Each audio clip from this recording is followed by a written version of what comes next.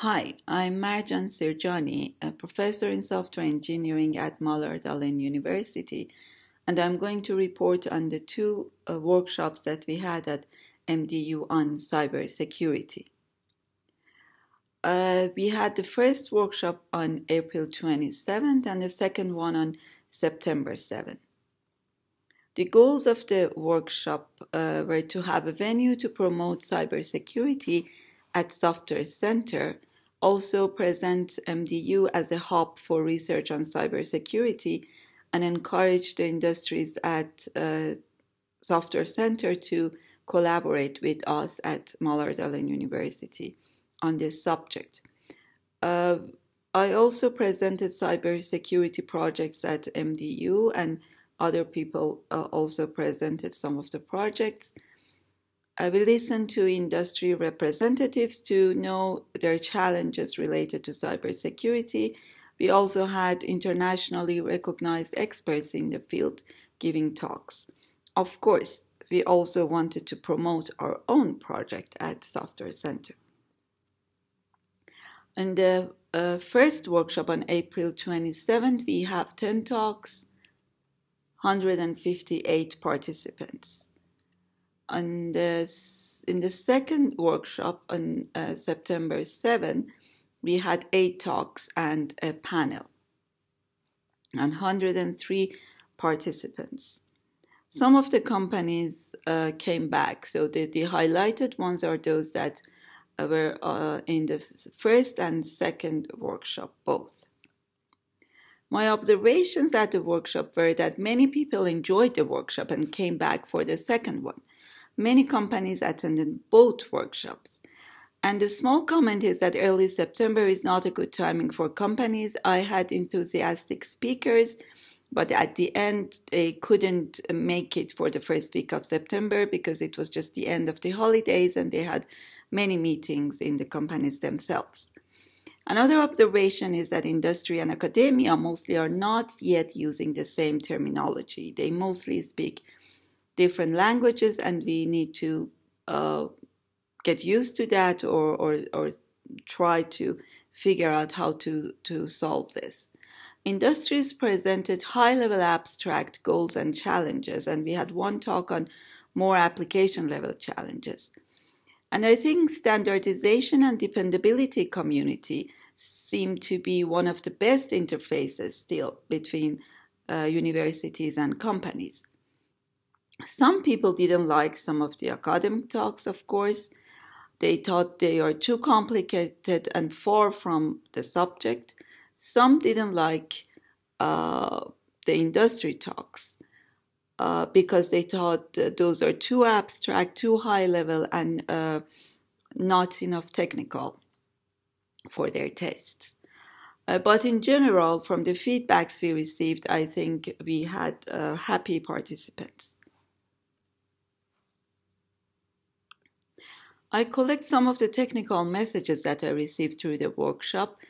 One was from Marjan Sirjani in the panel that she said after 20 years of struggling with the problem of how to make software engineers write high-quality software, it seems that it passes through the boring way that safety-critical community went through, meaning standardization and processes. Of course, some of us in software engineering community like to focus on the product and not the process. And that's why what Marcia is pointing at. Another message is that both faults and attacks can be seen as anomalies and be discovered using similar techniques. Of course, not all of them. Providing resilience against stealthy and coordinated attacks needs new techniques. The third message is that we need to record the failures and attacks and their sources and share them with others, like what we have in avionics. That's the only way to success. I will go through the presentations and summary of a few of them here, and then you can find the full videos of the talks on Software Center homepage. We had talked about digitalization. Jan Bosch talked about digitalizations. We had talked talks from companies like Grundfos and BCE. We had talks on languages, access control, and smart contracts. We had 5 talks on automotive cybersecurity, 4 talks on cyber-physical systems, safety and anomaly detection, and Marsha's talk on software engineering, dependability, and formal methods, the bridge. Jan Bosch talked about digitalizations, and he said that the traditional approach is to freeze functionality and don't connect the device. This is no longer sufficient. We need to periodically update functionality, and for that, systems need to be connected. Of course, systems are connected all the time for different reasons. And so cybersecurity is now critical for embedded systems. And the solutions should support and not block the use of DevOps. So we cannot just stop the system. We need to keep it going, even if there is an attack. We need to find a way for keep the system secure. So they say that cybersecurity is about detecting, protecting, and defending the system. And we have to go one step further for cyber resiliency, which is reacting, adapting, and recovering. This is not from Jan Bosch, of course.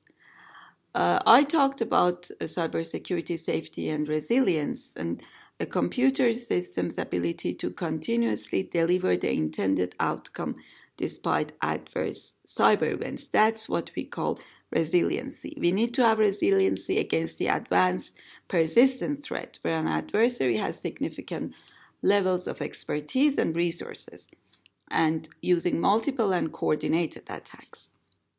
So we need security to be built in as a foundational part of the architecture and design.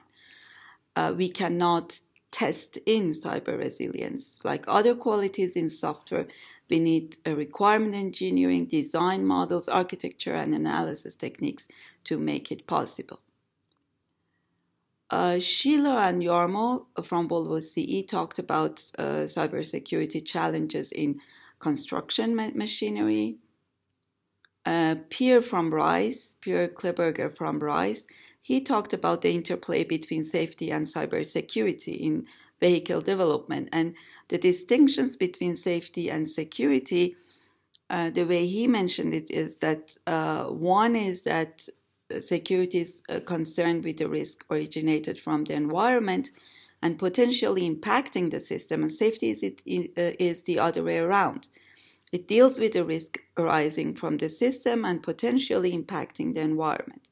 Another dimension for distinction is that security typically addresses malicious risks and safety addresses purely accidental risks.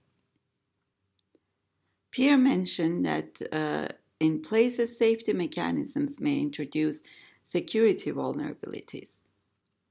One example is on a CAN network.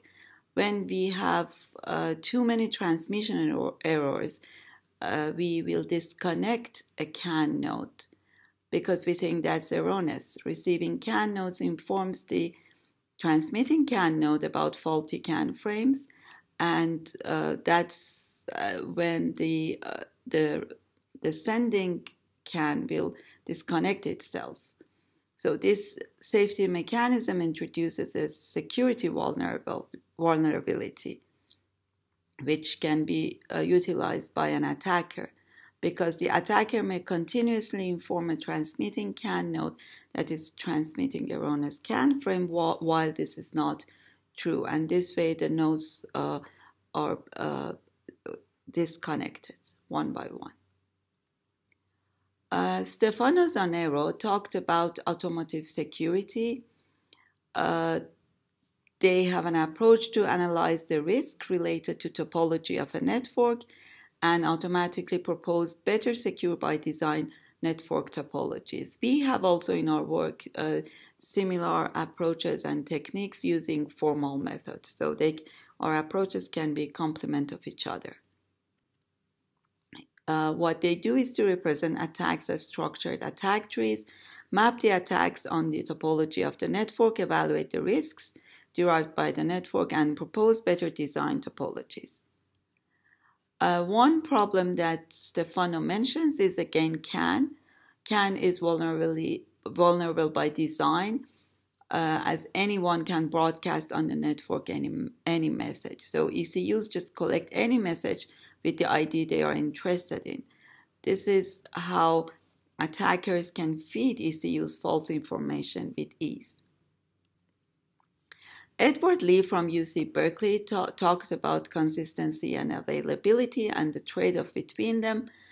Consistency is agreement on the values of shared variables and the state of the world.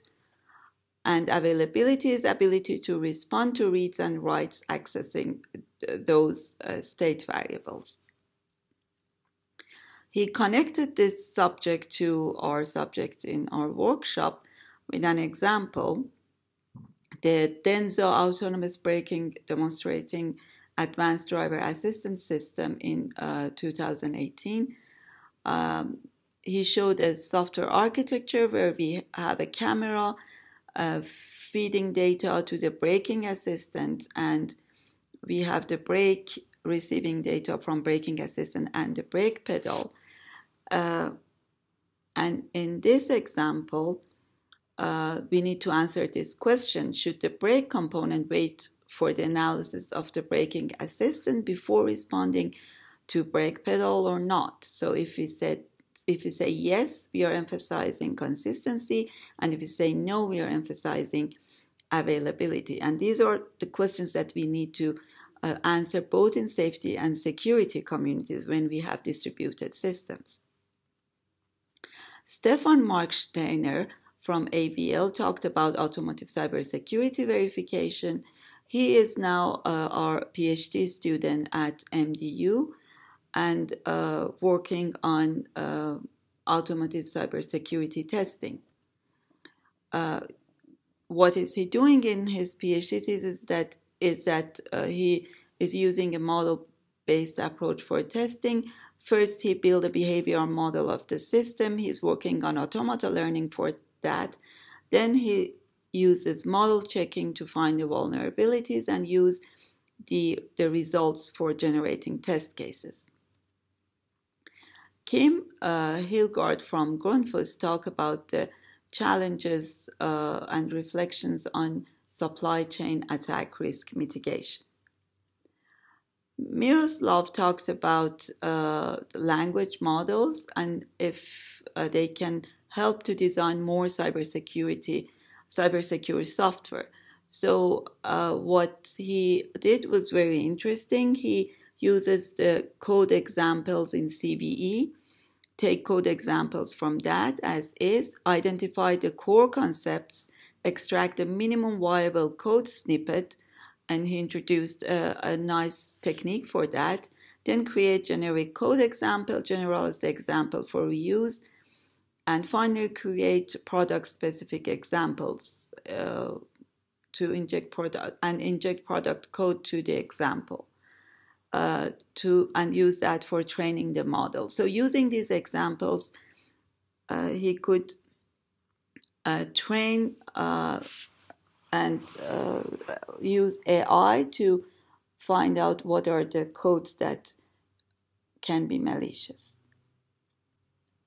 Marsha from University of Toronto gave a talk on a software engineer's take on safety, assurance, and reliability. Marsha's background is formal methods, so she is working on formalizing arguments, enabling creation of rigorous assurance cases based on provably deductive strategies. So one example is that the claim is vehicle V never overheats when operating at speeds less than 120 km per hour, and the system is vehicle V. The property is the system does not overheat.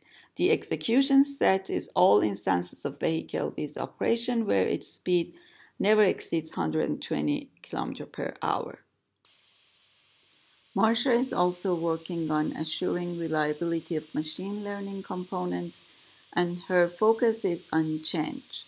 You can listen to her talk if you want to know more.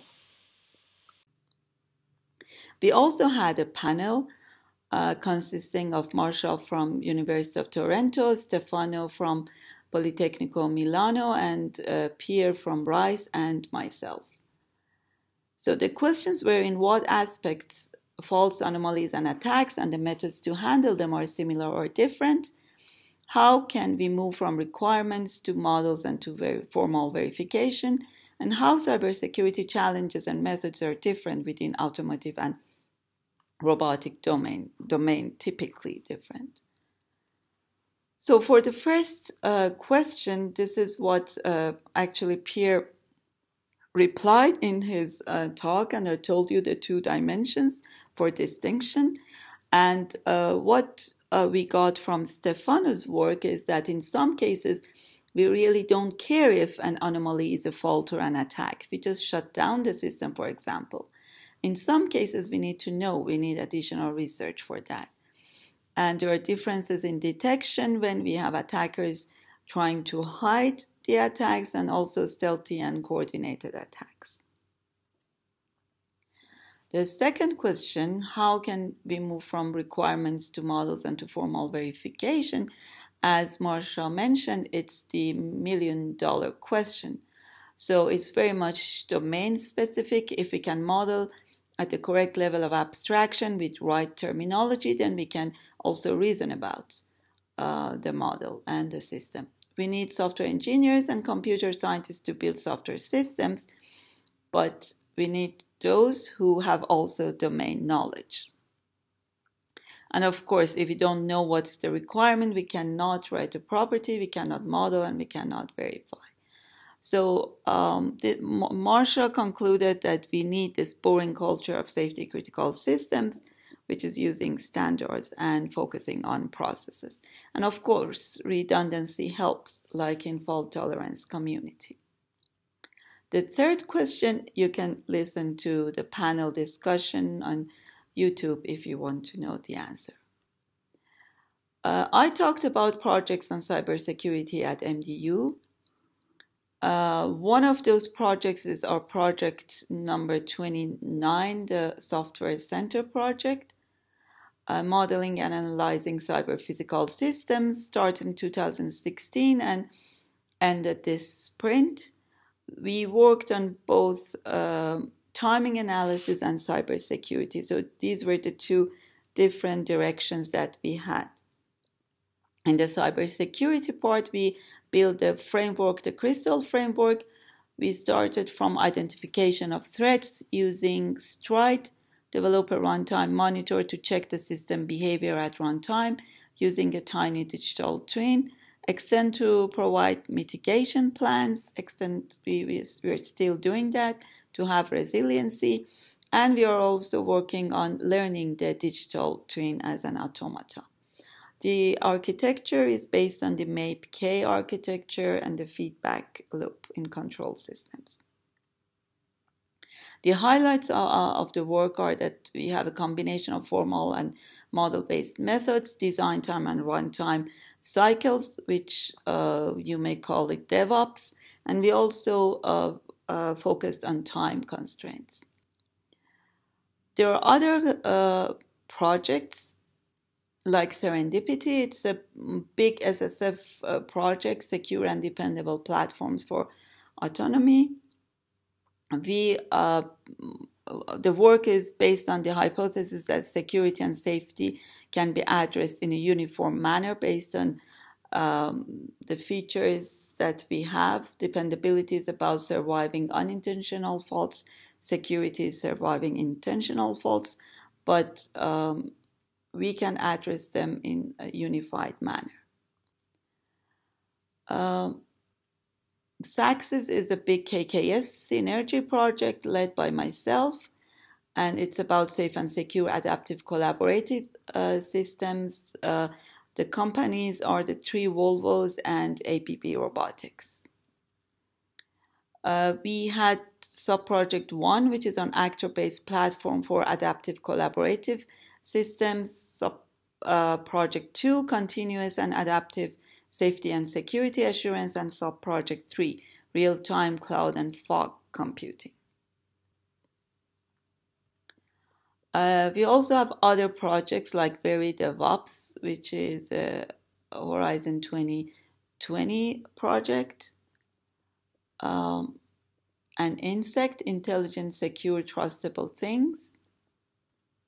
We also have a Reliant PhD school, Reliable, Safe, and Secure, Intelligent, Autonomous Systems, which we submitted the proposal.